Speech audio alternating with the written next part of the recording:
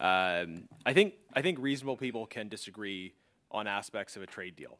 There's a lot of history in Parliament about constructive debates that have gone back and forth about different trade deals.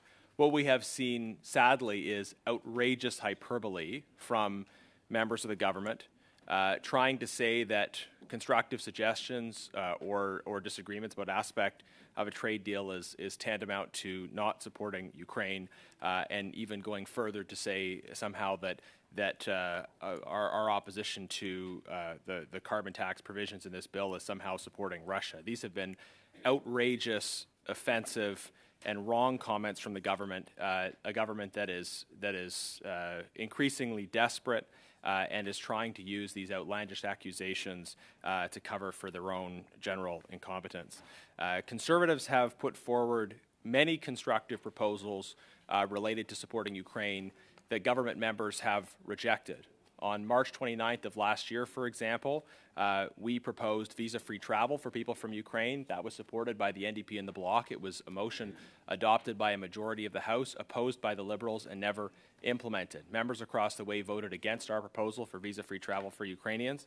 We put forward a motion at this committee to expand the scope of the bill to include provisions that would facilitate weapons increased weapons exports to Ukraine. Liberal members have opposed our efforts to add amendments that would support increased weapons exports to Ukraine. Last year as well, the Liberals granted a sanctions waiver to Russia, allowing the export of turbines to Russia to facilitate the export of natural gas from Russia to Germany. Bad for Canada's natural gas sector, of course, but also bad for Ukraine. And at the time, this was the Foreign Affairs Committee. The ambassador from Ukraine came before the committee, denounced those permits. So if we go through, the Liberals voting against visa-free travel for Ukraine, the Liberals granting sanctions permits to Russia to allow the export of Russian natural gas to fund the war machine, and just in the last week, Liberals blocking our amendments on weapons manufacturing. These are clear examples where the Liberals have not sided with what we believe to be the interests of Ukraine.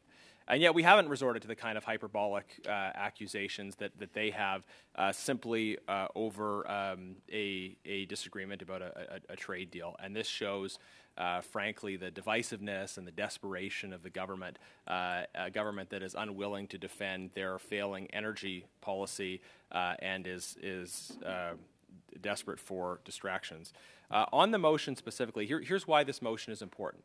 So the process is that committees decide which amendments to consider or not. That's up to the committee to decide.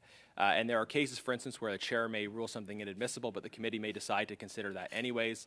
But it's ultimately the speaker, when the bill is tabled in the House, the speaker looks at the version of the bill, and if a member objects to certain amendments because they view those amendments as having been out of scope, then at that point the speaker will make a ruling and can strike out certain amendments. However, that issue only comes up if a member raises it in the House. So I'm calling on all members here today. If you believe that expanding weapons exports to Ukraine is important, I have 6 amendments that would constructively and effectively do that. I would like to move those amendments. I'd like to be able to add those amendments to this bill.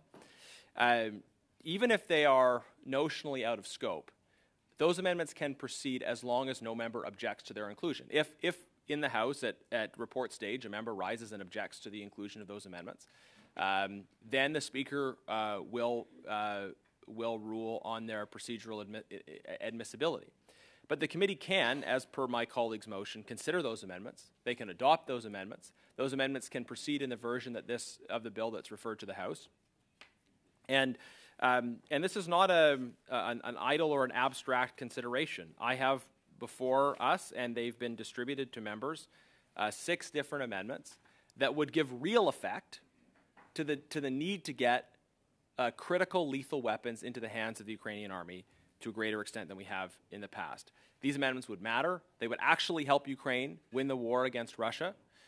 So for all the members that have been hyperbolic in their commentary over the last week, do the right thing. support these amendments and support this motion that will allow these amendments to go forward, because it is weapons and not a carbon tax. It is these amendments. It is changes that will concretely give life to efforts to get more weapons into Ukrainian hands that will actually have a concrete and meaningful impact on the outcome. So I encourage all colleagues to support this motion. Thank you.